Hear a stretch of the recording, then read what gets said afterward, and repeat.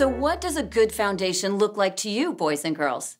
Jesus tells a story in the Bible that might help. The story is about two people. One of them decides to create on a rock. The other one chooses sand. Both houses looked beautiful in their own way, but it wasn't the houses themselves that mattered.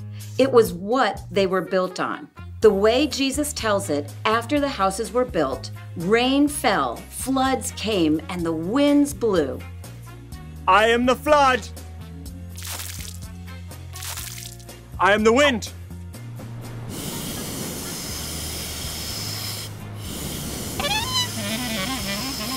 When all was said and done, only one of those houses remained. Any guesses which one?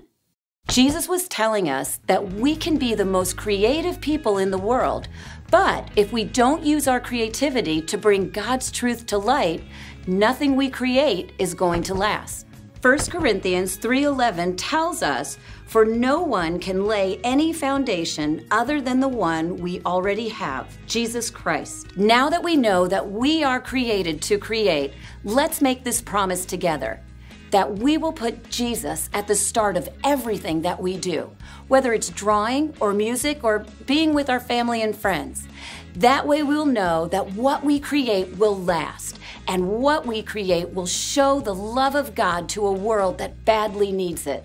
Does that sound like something worth creating? I think so.